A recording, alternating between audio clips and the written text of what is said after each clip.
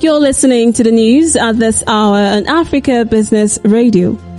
Lego has become the latest big name to join an advertising boycott on social media platforms, saying urgent action is needed to end hate speech, discrimination and misinformation.